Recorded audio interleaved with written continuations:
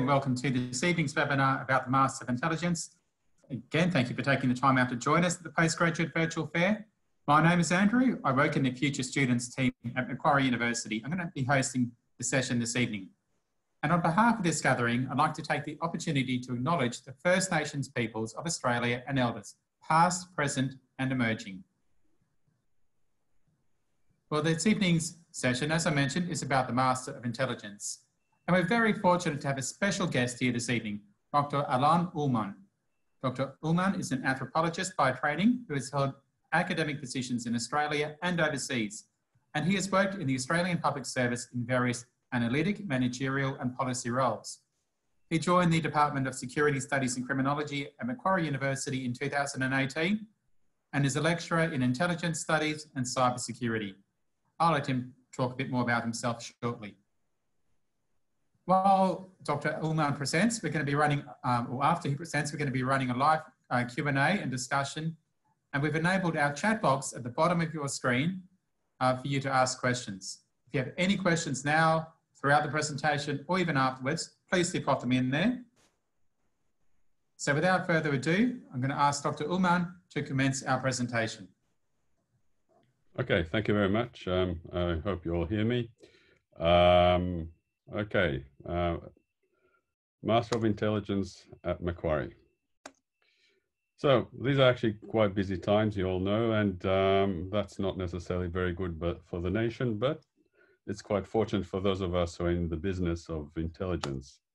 There are quite a few agencies around looking for people with relevant skills in the field. So it's a good time for business, a bad time for the country, but that's the way it goes. Okay. Now, as the computer freezes, I need to, apologies, just a sec.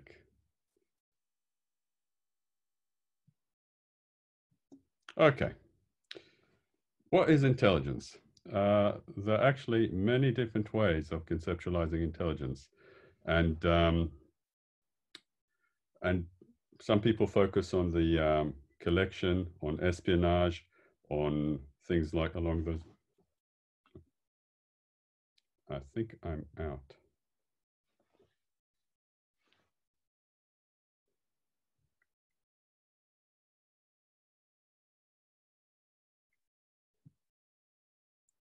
I'm back. I think I had a bit of a problem. Do you hear me? We can hear you, Allon. All right. Okay. I'm not sure what happened. There was some equipment failure. Okay. So let's resume. Excuse me, Allon. Would you like to put on your... Yep, exactly. Fantastic. Thank you. Thank you, everyone. Okay. So what is intelligence? As I said, there are people who like to focus on espionage, collection. James Bond is a very good image that people have in mind when they talk about intelligence.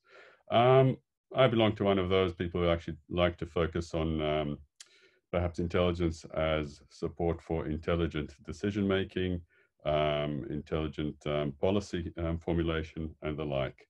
So here's one example of intelligence at work. This is a report that's been declassified. Originally, it was presented to the President of the United States in August of 2001. It's about a person called Bin Laden who apparently is determined to strike in the US. Not much longer than a month later, he did indeed strike. So this is a good example of what intelligence is, and probably the most important part of intelligence. Now, while there are many different arguments over what intelligence may be, we all tend to kind of agree on what intelligence failure looks like. These are two images of intelligence failure. The one on the left is the one from Pearl Harbor, a surprise attack by the Japanese during World War II, and September 11th, 2001, you see an aircraft, the second aircraft on its way to the Twin Towers. Now, it's important to keep in mind that at least in national security, most intelligence failures are also intelligence successes of the other side. So by the same token, these could be images also of intelligence success, of a very good deception operation by the Japanese and by Al-Qaeda. In any event, intelligence continues to fail, very rarely fails to fail. In this case, we're talking about epidemiological intelligence, COVID-19, the United States caught by surprise, unnecessarily, ill-prepared, and the figures actually show what's a very, very unfortunate situation. Okay, so what themes are actually covered in the Masters of Intelligence at Macquarie? Well, we cover issues such as intelligence analysis, like production of that product on bin Laden, intelligence collection. There are different means of collection. We have open source collection. That's when we approach legal sources or open sources of information. That can be anything from newspapers to academic conferences. And then there are the covert modes of collection. We have things like SIGINT, when we tap communication information or other kinds of computer communication, image intelligence, that could be satellites going overhead and taking pictures of things. Human intelligence, those are the spies that can collect information. So all those things are part of what we call collection. Now, to be effective, intelligence needs to be disseminated to decision makers and other customers. And much of the failure that we do see in intelligence has to do with that kind of link between the intelligence analysis on the one hand and customers on the other, when dissemination doesn't operate properly or where there's too much influence from decision-making on intelligence. So those are issues that are covered as well. We look at governance and oversight, important parts of intelligence. Now, counterintelligence and counterespionage, they're also a very, very significant part of the work of intelligence and what makes an intelligence community. Denial and deception, those are the little tricks that spies play on one another and that nation states also do to one another. Usually deception is the weapon of the weak. So if you think about wars like 1973, when Egypt and Syria, mostly Egypt actually prepared a very, used deception in order to inflict a very painful strategic surprise on Israel. That's an example of deception in action. Information warfare, becoming more and more significant. There are two aspects to information warfare that we cover in the courses that we teach. One of them is more of the signals intelligence part. That's the use of cyber to cause all kinds of effects on information technology related warfare. And the other thing is just things like disinformation, misinformation, propaganda. Think about the Russian campaign against the United States during the 2016 presidency. That's a good example of that part of the more cognitive aspect of information warfare. And there's covert action. Covert action is things that action, military or otherwise, that states launch but then seek to be able to deny. And those also come under the purview of intelligence. All right, these are these faces are the core staff that teach in the program. So we have Bridget Nolan from the United States. Brian is from New Zealand. Fred also from the US. And then there's me. I'm originally from Israel, representing the Australian intelligence community here. All of us have background in intelligence as well as in academia. Bridget is a sociologist by training. Brian is a historian. I'm an anthropologist. And Fred was probably he has a background in law, although he's mostly teaching. He does not do research. The rest of us also do research, combine research and teaching. Like I said, we have a background in intelligence communities. Actually, at the moment, we're all from Five Eyes intelligence communities. And so we bring both the practical experience and the academic experience to bear. All right, now there are various career trajectories in intelligence. Some go very far up Putin is probably a good example, started in the KGB all the way to the Kremlin. Now a president, has been a president for a very long time and intends to remain a president for an extremely long time. But then some career trajectories in intelligence, and actually that's probably more common, don't end that well. Next to Putin here, you see Eli Cohen, an Israeli spy in Syria who ended up in a very unfortunate situation. Now, in the world of intelligence, we have many, many different skills that are required. So we have the intellectual skill coming under the picture of Alan Turing, a genius who helped develop what was probably the first computer during World War II as part of the attempt to decrypt German communications. His life afterwards, after the war, took a turn. I mean, well, he was a genius and he developed all kinds of, he was involved in science in various aspects. He was also gay and suffered extreme repression with the homophobic policies at the time. It's debatable whether he committed suicide or died by accident following various treatments that were forced upon him. A very unfortunate situation.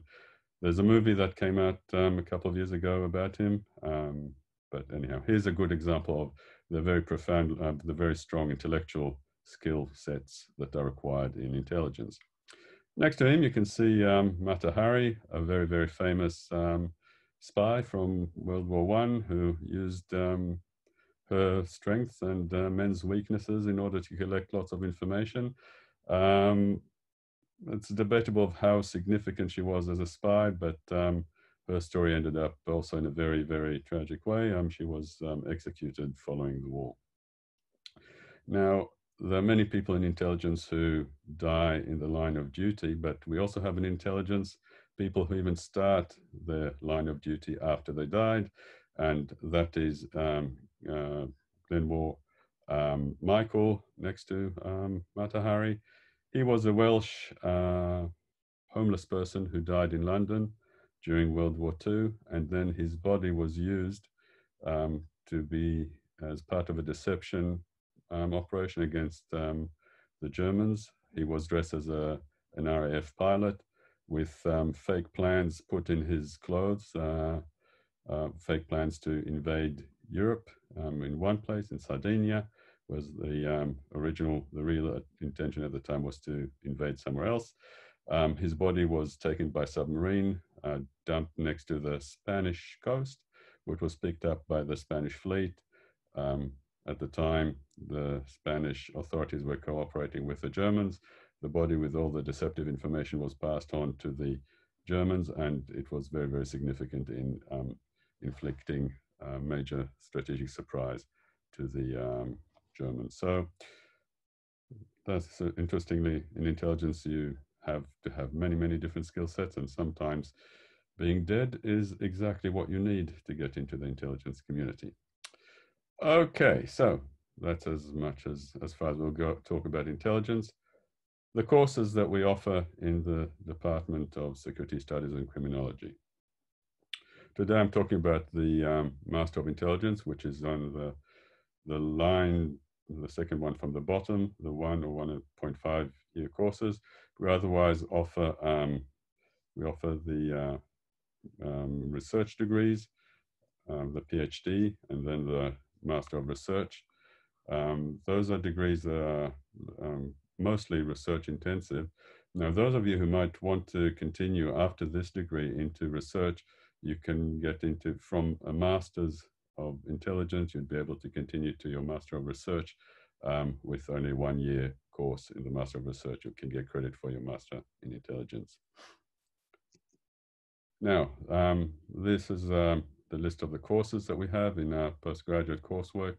The Master of Intelligence has the series of courses that cover those themes that I mentioned earlier. Now, one thing that's really, really important, and that is the university, Macquarie gives you the option of also doing double master degrees. And if you ask me, I think probably the best value for money, most you can get the most bang for your buck is a combined Master of Intelligence with Master of Cybersecurity Analysis. Given the trends in the labor market, both of those things are in great demand, and both in the intelligence community and in the cybersecurity market, there's demand for people with skills in both areas. So if you did a degree in Master of Intelligence as well as Master of Cybersecurity, you'd stand out both in the labor market for intelligence positions as well as cybersecurity positions. Also, this area is quite hot as far as academic work goes. It's also quite a significant part of current trends in security and criminology. So highly recommended. It's a 2-year course if you combine both those masters. Very, very worthwhile. But we welcome you also to just the 1 or 1.5 years program in the Master of Intelligence. Okay, so if you just focus on Master of Intelligence, normally it's a 1.5 year length program.